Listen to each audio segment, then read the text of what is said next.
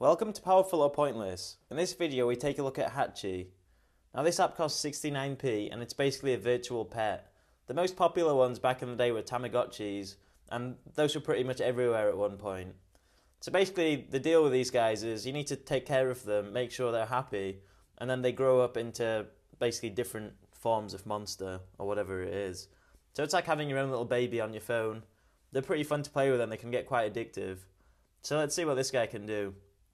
So right now he's sleeping, so you just turn the light on to get him up. Or her, I'm not sure actually what it is. And you just have these bars at the top and you need to make sure he's satisfied in order for it to grow. So to feed it, you just click this feed button. You only get the option of the burger. Keep him clean. This is hygiene, gives the whole place a clean. Read a book, makes his smarts bar go up. And play a little bit with him to keep him active, him or her.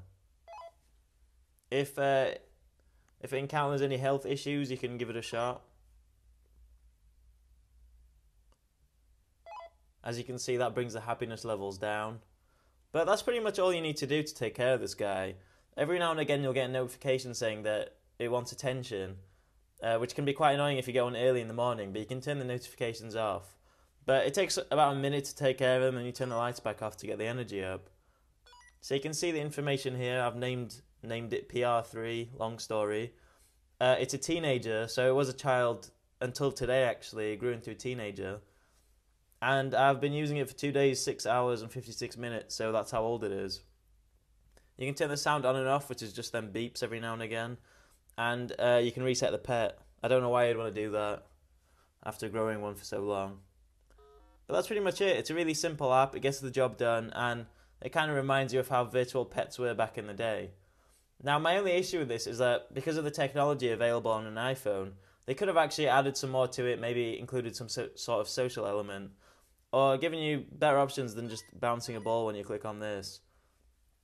But the fact that they kept it simple might work in their favour, because they might have ruined it if they tried to add too many features to it. So for that reason, I'll give this the powerful vote. Powerful! So what do you guys think of Hatchi? Do you like this little guy? Let me know in the comment section below.